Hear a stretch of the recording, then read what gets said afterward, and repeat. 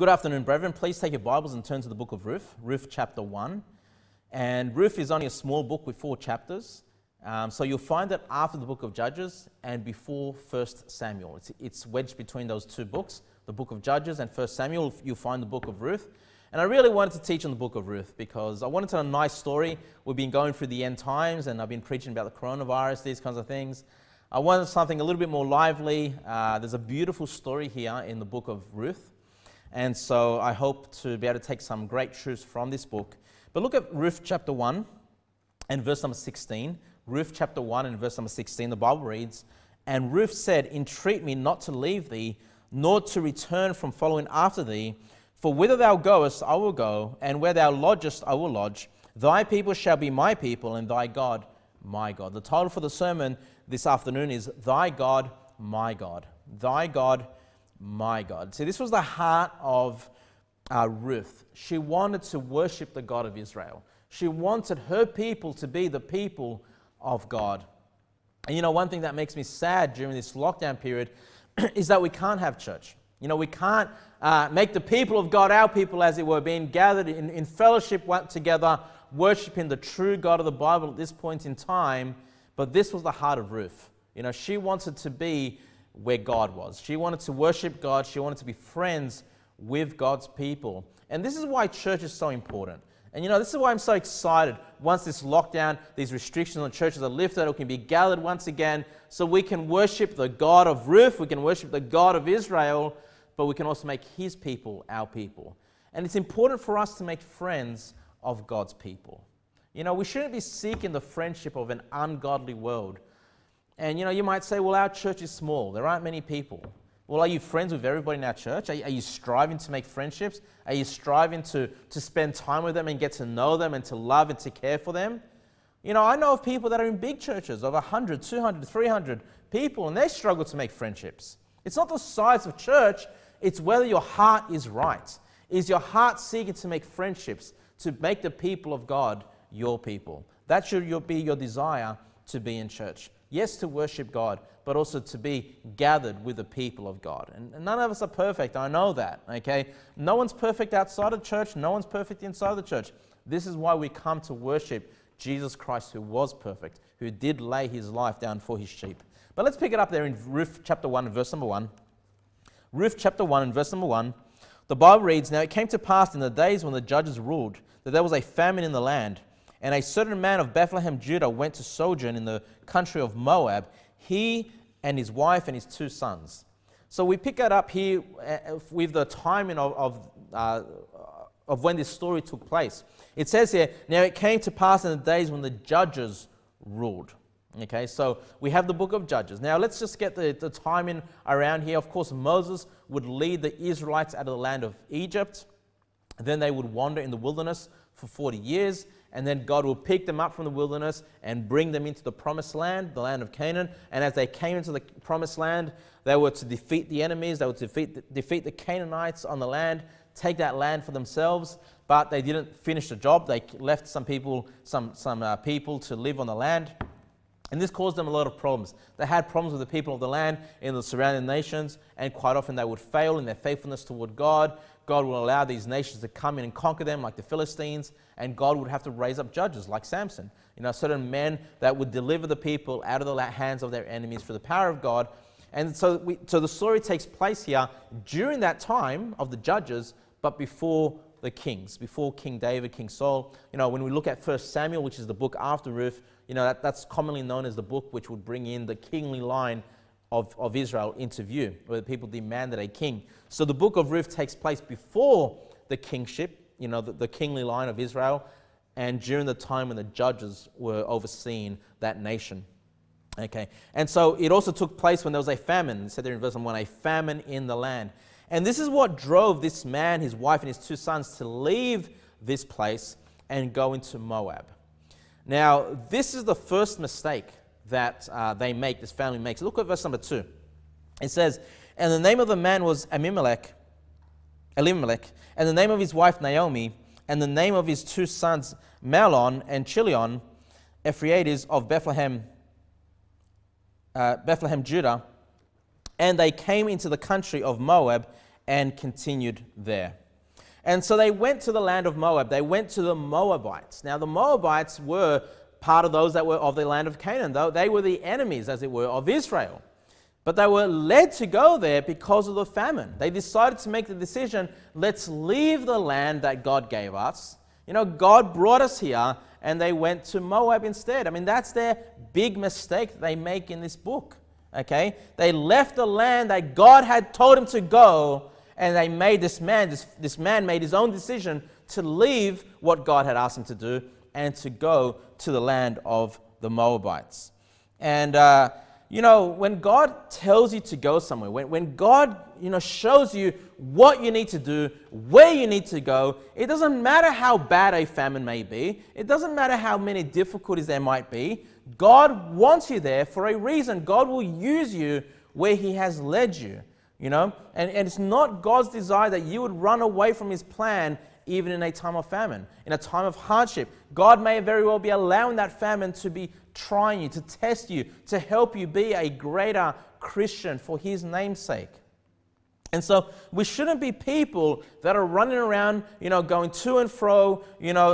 One person may go and start a church somewhere. It doesn't work out. He runs off, starts a church somewhere else. Doesn't work. Runs off and starts a church somewhere else. Or these people that say, well, God's leading me here, leading me there, but it seems like it never works out. It's because they're not following the heart of God. They're not following God's direction. They are following after their own heart. They're seeking their own counsel. And they might see a time of famine and say, we need to get away from this famine. But if God sent you there, he wants you there for a reason. And so that should be the first lesson that we see here, because this then leads them to the chastisement of God. And God brings great judgment upon this family for leaving where they should have been. And if you don't know who the Moabites are, I'll just read to you a passage in Genesis 19, verse 37. This is when Lot, you may remember Lot, left, God destroyed Sodom, Gomorrah. He had to leave. He went to reside in a cave, and he was there with his daughters. And it says here in verse number 37, Genesis 19, and the firstborn bare a son, and called his name Moab. The same is the father of the Moabites unto this day. And so the Moabites are descendants of this relationship, this wicked relationship between Lot and his firstborn daughter. And if you know that, we've gone through the series on Genesis. You can go back and listen to the sermon then if you want the full context of that. But this is where the Moabites come from, okay? Look at verse number 3 in the book of Ruth. Ruth chapter 1, verse number 3. And Elimelech, Naomi's husband, died, and she was left and her 2 sons. So, you know, this man brings his family in a place where God did not want them to be, and he loses his life. Now, as we go later on in this chapter, you'll see that this was the judgment of God. Okay? God saw that this man was leading his family in the wrong place, and he passes on. Now his wife and his family, without the number one breadwinner, is left in a land where God never wanted them to be. And fathers, husbands, this is something you need to think about. You know, the decisions you make, you know, the decisions that you have in your heart, you need to consider your family. What if something happens to you? You know, is your family going to be taken care of? Is your family in the will of God? If you lead your family away from the will of God, and something happens to you, pass away, then what's going to happen to your family? You know, you got to be careful about the decisions you make as the head of your home. Careful about the decisions you make, because you might leave your wife in a bad place. And this man was not thinking about the future. He was not thinking that if I lost my life, what would happen to my family? And so, fathers, this is something, husbands, you need to be thinking about when you lead your family. The decisions I make are not just for me, but they have a lasting effect on my wife and my children. You need to keep your family's best interests in mind. You've got to keep your family in the will of God. Look at verse number 4. And they, that's the 2 sons, took them wives of the women of Moab. The name of the one was Orpah, and the name of the other Ruth, and they dwelled there about 10 years. Wow. So this famine in the land of Israel, this was obviously a significant famine that caused them to leave, but it's not like they came back straight after the famine. They stayed there for 10 years.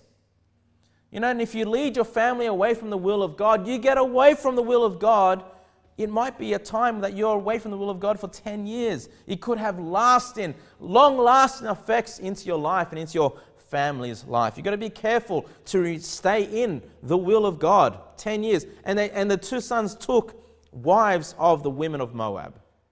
You know, the Israelites were instructed to not take wives of these other people. They were to take wives within their own tribes, within their own families, you know, within their own nation. They were to take wives. People that actually worshipped the true God of Israel.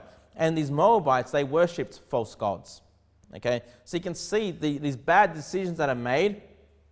But we do have the story of Ruth coming here, because Ruth was a great woman. Ruth was a woman that left the false gods of her fathers and decided to worship the true God. She made the God of Naomi her God. Okay, the God of this family her God. Look at verse number 5. And Mahlon and Chilion died, that's the two sons.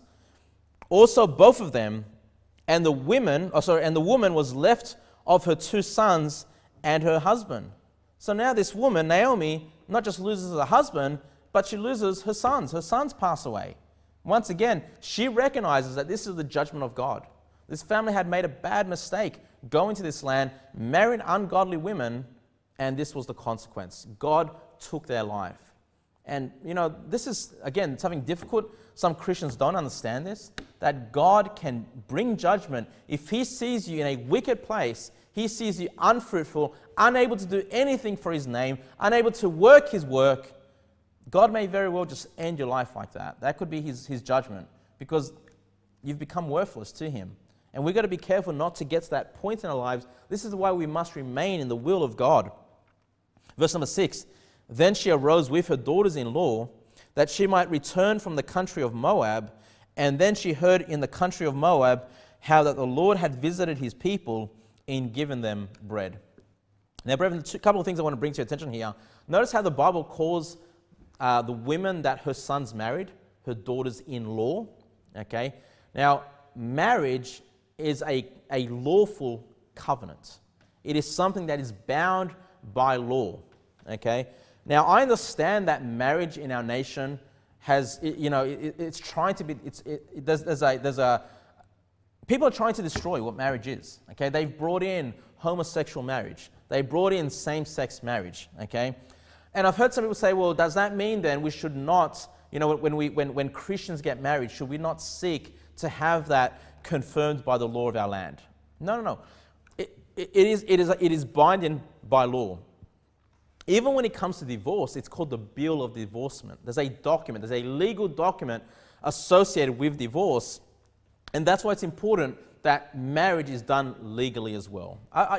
Yes, there are people trying to destroy what marriage is in our nation, but that shouldn't stop the fact that when people get married, they do so lawfully. These are daughters-in-law. And then it says here that Naomi said,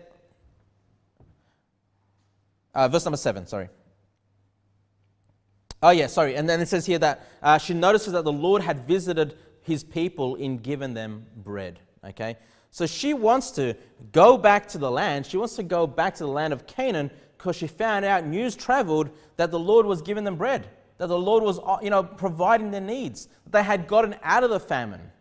And that was going to be the case anyway. If this family decided to stay in the land of Canaan, God was going to provide their needs. And God showed them that, yes, Israel was going to be taken care of. That land would bring forth that milk and honey that they were aware of. God will provide their every need.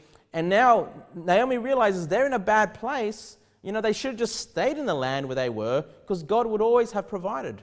And brethren, once again, this is why we need to stay in the will of God. God will provide our every need. Let's not get out of the will of God and then try to return later. Don't make those mistakes. This woman lost her husband. She loses her children. Okay? But look at verse number 7. Wherefore she went out of the place where she was, and her two daughters-in-law with her, and they went on the way to return unto the land of Judah. Now, the next verses that we're about to read has some really good advice on having a happy in-law relationship. This is a woman with two daughters-in-law. This is a mother-in-law, And quite often in this world, we think about, mother-in-laws and how they meddle into the family, into the life of her son and in the daughter. There's a lot of bad relationships between mother-in-law and daughter-in-law. But what we read about here is a great relationship between mother-in-law and daughters-in-law. A great relationship between Naomi and the wives of her sons. And so I want to take some good principles that we can apply. If you are having rocky relationships with your in-laws, let's take the lesson that we see here in why they had a good relationship. Look at verse number 8. And Naomi said unto her 2 daughters-in-law, Go, return each to her mother's house. The Lord deal kindly with you, as ye have dealt with the dead and with me. So she says, look, go back. There's nothing I can do for you. You better go back to your mother's house, and the Lord will deal kindly with you the same way you dealt kindly with the dead. That's, their husbands, and with me. Okay? So the first thing that we notice about this relationship between mother-in-law and daughter-in-law is that there was kindness in this relationship. The daughter-in-laws, even though their husbands had died, were dealing kindly with their mother-in-law, to deal kindly. The definition of kindness is to be friendly, generous, and considerate. Friendly, generous, and considerate. You're being mindful of your in-laws. And when I married my wife, what I should do is to show kindness to my in-laws. My wife, she should show kindness to my parents. Now look, it's not for my parents or for her parents. It's not for the in-laws to meddle in people's lives in the new family unit that's been created out of marriage, but rather we should consider them. We should think of them and be kind toward them, to be friendly, to be generous toward them. This would help maintain a close friendship, close relationship, a good relationship, I should say. I don't know what it is. I mean, I've never had to marry off any of my kids just yet, but it's going to happen one day, right? God willing. And I'm assuming, especially for the mother, it's very hard to let go of her children. The children that she's given birth to, she had great grief and sorrow to bring forth that child. And then that child gets married, leaves the family home, starts a new family. I think it must be difficult for mothers to let go. And because it's hard to let go, they want to meddle. They want to be involved in that person's life. But no, the Bible says that a man should leave father and mother and cleave unto his wife. And they twain shall be one flesh. And so marriage is leaving that family unit, creating a new family unit. And in-laws, father-in-laws, mother-in-laws, you need to understand this. You need to let go of your children when they get married. Let them have that new family unit. Don't meddle in their affairs. But we should have good friendship. We should fellowship. That is still your family, your extended family. And that man that married your daughter, he's part of your family now. That's your daughter's husband. Or if it's your son, that's your son's wife. You should show kindness toward them. Look at verse number 9. The Lord grant you that ye may find rest, each of you in the house of her husband. Then she kissed them, and they lifted up their voice and wept. So notice verse number 9. Naomi realizes that, look, you go, and then she goes, that you may find rest, each of you in the house of her husband. You see, she realized you're going to go back and you need to get remarried. You need to go and find a new husband. Okay? She's ready to let go of them. She honors each house, that each of those daughter-in-laws may very find new husbands, they would have new families, and they're saying you've got to find rest in the house of your husband. Now, if you've married off your daughter, you need to tell your daughter, go find rest in the house of your husband. That's their house. And of course, the Bible uses the term house interchangeably with family. Okay? So when someone gets married, that's a new house, that's a new family. That's not part of your family anymore. That's a brand new family when you let go of your children to marriage. And of course, the Bible uses that word, like I said, family interchangeably. Just for example, in Genesis chapter 7, verse 1, when Noah built the ark, what does God say to Noah? He says, And the Lord said unto Noah, Come thou and all thy house into the ark. For thee have I seen righteous before me in this generation. And so God tells Noah, look, take your house into the ark. Now, of course, God's not talking about the bricks and mortar of a house. How we use the term house today. He's talking about those that reside in his house, those that are of his household. And so he was to take, of course, we saw his wife, his sons, and their wives onto the ark with him. That was his house. That was his family. The Bible also says in Psalm 113, verse 9, the Bible says, he maketh the barren woman to keep house. So what does that mean, to keep house? Is it she's vacuuming, she's dusting, she's mopping, the building? No. It says here, a woman to keep house and to be a joyful mother of children. Praise ye the Lord. That's where we get the term the housekeeper from. We talk about a wife who was a housekeeper. It's not that she fixes a broken down house. It's not like she's going and building a new veranda, okay, or that she's putting new tiles on the roof. No, when she's keeping the house, she's looking after the household. She's looking after the children, the husband, the family that God has given her. And of course, one of the most famous passages that we love to turn to when we're given the gospel, Acts chapter 16, verse 30, and brought them out and said, Sirs, what must I do to be saved? Asked the Philippian jailer. Verse number 31, and they said, believe on the Lord Jesus Christ, and thou shalt be saved. And then the next words, and thy house. Your house can also be saved if they believe on Jesus Christ, is what they're saying. What's the house? Well, in verse number 32, it says, and they spake unto him the word of the Lord, and to all that were in his house. And he took them the same hour of that night, and washed their stripes, and was baptized, he and all his straightway. So the Philippian jailer believes, and then he's baptized the same night. He and all his entire family believed on Christ. His entire family were baptized straight away. And in verse number 34, and when he had brought them into his house, he set meat before them and rejoiced, believing in God with all his house. So I like verse number 34 because it covers house in two ways there. It says, and when he brought them into his house, so that's where he lived, that's where he resided, he set meat before them and rejoiced, believing in God with all his house. So it's not like the building believed in God. It's not like the building believes on Jesus, but his household, his family, his servants, whoever it was that made up his house, they all believed on Jesus Christ and were baptized. And also, if you look at Ruth chapter 1, verse number 9, not only do we see that Naomi honored each house, and that's important, okay? If you want to maintain good relationship between mother-in-law and daughter-in-law, is honor each house. Understand that is a separate family. Don't go and meddle in someone else's affairs. And, if you're a man, you need to make sure you take care of your wife. It's not your mother. You don't go and prioritize your mother and father. You prioritize your wife. You prioritize the family that God has given you. You are to be a provider for that family. You're not to run to mum and dad for help. You are the man of the house. You are the one to lead that home. So she recognizes that, Naomi.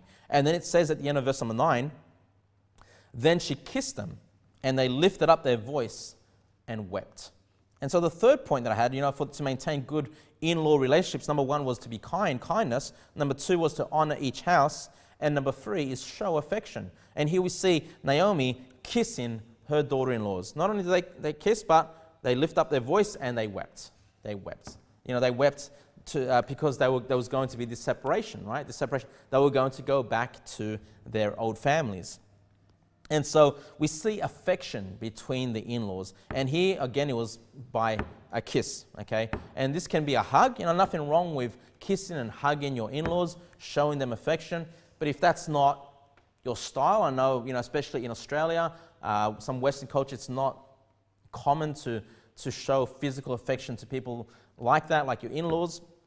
And so, you can show affection some other ways. A gift. Giving your in-laws gifts from time to time, showing them that you care for them, showing them that you have affection for them, okay? This is how you're going to maintain solid in-law relationships, okay? Kindness, honoring each house as separate individual houses, and number 3, showing affection one toward another. Look at verse number 10. And they said unto her, surely we will return with thee unto thy people. And Naomi said, turn again, my daughters. Why will ye go with me? Are there yet any more sons in my womb, that they may be your husbands? Turn again, my daughters, go your way, for I am too old to have an husband. If I should say, I have hope, if I should have an husband also tonight, and should also bear sons, would ye tarry for them till they were grown? Would ye stay for them from having husbands? Nay, my daughters, for it grieveth me much for your sakes that the hand of the Lord is gone out against me. And so here we have Naomi recognizing the fact that God's hand has been put against her and against the family. This is why she lost her husband, her sons. And she's saying, look, you might as well leave. I can't have any more children. It's not like I can have more sons. They can grow up and marry you. You say, well, that's a bit weird. Well, keep your finger then, go to the book of Deuteronomy, Deuteronomy chapter 25. Because Naomi's speaking about a law that was passed with the law of Moses in the book of Deuteronomy. Deuteronomy chapter 25 and verse 5. Deuteronomy chapter 25 and verse 5. And this was a law that God gave. It says here in verse number 5, if brethren dwell together, that's two brothers that grew up, that lived together in the same household, and one of them die and have no child, the wife of the dead shall not marry without unto a stranger. Her husband's brother shall go in unto her and take her to him to wife and perform the duty of an husband's brother unto her. And so if a woman were to marry a man and that man were to pass away and she were to have no children, then by law, the brother of that man that passed away was to take that woman as a wife. Okay, that was one way that God put in place for that woman's needs to be taken care of. Okay, and for her to have children through that brother. And then in verse number 6 it says, and it shall be that the firstborn which she beareth shall succeed in the name of his brother which is dead, that his name be not put out of Israel. So the firstborn in that new relationship would be considered a son of that first brother. Verse number 7, and if the man like not to take his brother's wife, so if you said, look, I don't want to take my sister-in-law as my wife, after my brother had died, well, there was an option as well. You didn't have to, okay? This was God's plan. This was God's desire for the people of Israel to do this, but you could also have, this isn't an arranged marriage. You could opt out of that, okay? And this is what we read about here in verse number 7. And if the man like not to take his brother's wife, then let his brother's wife go up to the gates of the elders and say, my husband's brother refuseth to raise up unto his brother a name in Israel. He will not perform the duty of my husband's brother. Then the elders of his city shall call him and speak unto him. And if he shall stand to it and say, I like not to take her, then shall his brother's wife come unto him in the presence of the elders and loose his shoe from off his foot and spit in his face, and shall answer and say, so shall it be done unto that man that will not build up his brother's house. And his name shall be called in Israel, the house of him that hath his shoe loosed. Okay, so a bit of a strange thing, and obviously something that we're not very familiar, not common at all in our day and age, not common at all, not done at all in Australia, is if a man desired to not take that sister-in-law as a wife, that he would kind of be brought to shame, that he would not carry out his duty. But then once, that sister-in-law would spit in his face and she would be loosened off his foot and be ashamed, then he could go about and marry whoever he wished. Okay, so it was an optional thing, but the right thing to do at this point in time was to take that sister-in-law as his wife. Now, the situation we have with Naomi is that she had no other sons. Both sons had died, okay? And she's saying to them, look, are you hanging around just so I could have more children? She goes, look, I'm too old. I'm too old to get married. I'm too old to have more children. And even if I could get married, even if I could have children, are you going to wait for that child to grow up? Let's say they're 20 years old at this point, 25 years old, let's just say, 25 years old. You're going to wait for this guy, this young man, if I were able to give birth, to grow up, to be 20 years of age where he can provide for you and then get married. I mean, you'll be like 45 at that point in time, right? Of age. So, Naomi's just showing that it's pointless. Why are you here? There's nothing I can provide for you. There's nothing I can give you. I can't give you a husband. You might as well go back to your land and find a husband for yourself in your land. And then look at verse number 14. Ruth chapter 1, verse 14. And they lifted up their voice and wept again. And Orpah kissed her mother-in-law, but Ruth clave unto her. So, Orpah is ready to leave, but Ruth wants to stay. Verse number 15. And she said, behold, thy sister-in-law is gone back unto her people and unto her gods. Return thou after thy sister-in-law. So you can see once again that these women were not believers of the God of Israel. Maybe they were now, I'm not sure, but when they were married to the sons, they had their false gods that they worshipped. And so she went back, Orpah did, to her land, back to her false gods. And then it's verse number 16. And Ruth said, "Entreat me not to leave thee, or to return from following after thee. For whither thou goest, I will go, and where thou lodgest, I will lodge. Thy people shall be my people, and thy God my God." These are amazing words that Ruth spoke. These are words that are repeated very often in the Bible. And she desired that the God of Israel would be her God. She did not want to go back to the false gods. She knew the true God. She knew that this was the God that she would worship. This would be the God that she would serve. This would be the God that could provide her salvation. And again, this term, "thy people shall be my people, and thy God my God," this comes from the book of Leviticus. I'll read it to you in Leviticus chapter 26, verse 11. And it's my personal belief that Ruth knew of these writings. Of course, these were the writings of Moses. She must have learnt this from her husband or from her mother-in-law, and she was aware of what she was saying, because in Leviticus 26, verse 11, God says, "And I will set my tabernacle among you, and my soul shall not abhor you, and I will walk among you, and will be your God, and ye shall be my people." These are the words of God. He says, "I will be your God, and ye shall be my people." And this is, of course, God entering into this covenant with the people of Israel. And Ruth wanted to enter into that same covenant. She wanted to make that God, the God of Israel, her God, and the people of Israel, her people. And this is such a great heart. She wanted to be with the Christians. She wanted to be with the believers. She wanted to be with the people of God. And this phrase appears 6 times in the book of Jeremiah alone. I'll just read a portion to you. Maybe you can keep your finger there, and you can go to 2 Corinthians for me. Go to 2 Corinthians chapter 6. 2 Corinthians chapter 6. And I'll just read to you from Jeremiah 24, verse 4. It says, "Again, the word of the Lord came unto me, saying, Thus saith the Lord, the God of Israel, like those good figs, so will I acknowledge them that are carried away captive of Judah, whom I have sent out of this place into the land of the Chaldeans for their good. For I will set mine eyes upon them for good, and I will bring them again to this land, and I will build them and not pull them down. I will plant them and not pluck them up. And I will give them a heart to know me, that I am the Lord, and they shall be my people, and I will be their God, for they shall return unto me with their whole heart."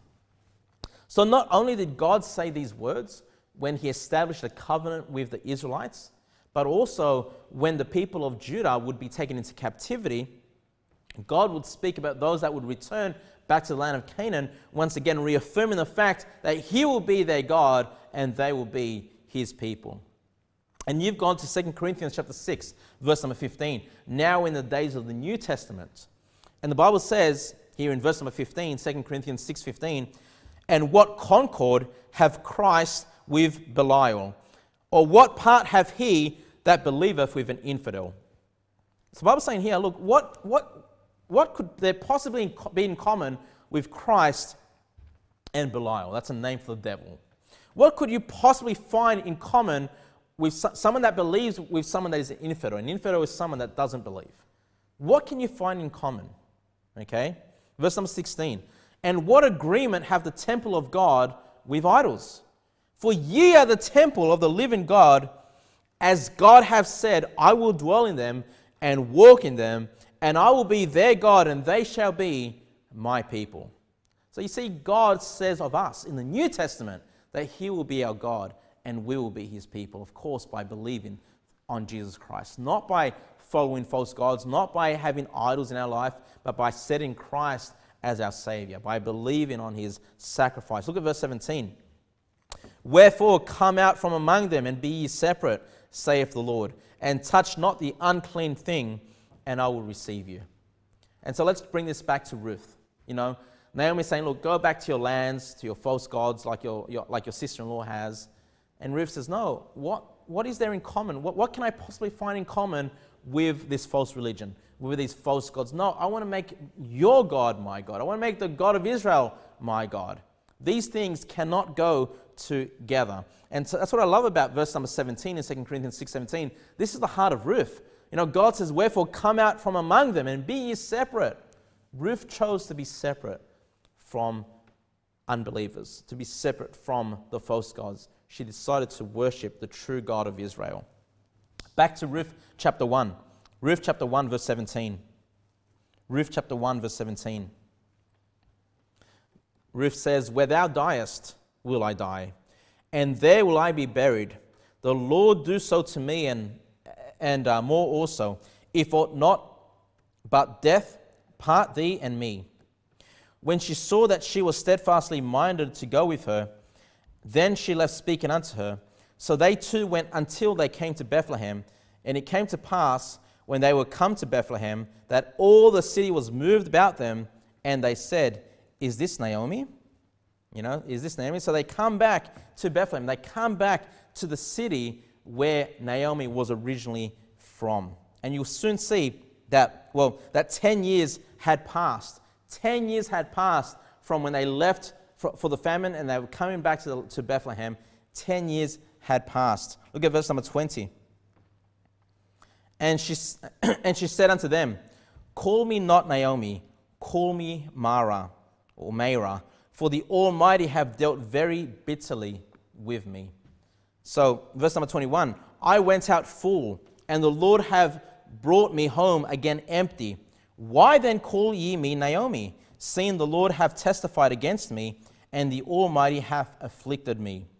So Naomi returned, and Ruth the Moabitess, her daughter-in-law with her, which returned out of the country of Moab, and they came to Bethlehem in the beginning of barley harvest. So Naomi says, look, people recognize it. They say, well, is this Naomi? It's been 10 years. We haven't seen her for 10 years. Is this her? Obviously, she's aged. Probably wondering, where's your husband? Where are your sons? She comes back with this woman that they've never known, Ruth, and she again acknowledges that God had judged her, that God had judged her family. And she says, look, don't call me Naomi, call me Mara, okay? And it said there, for the Almighty have dealt very bitterly with me.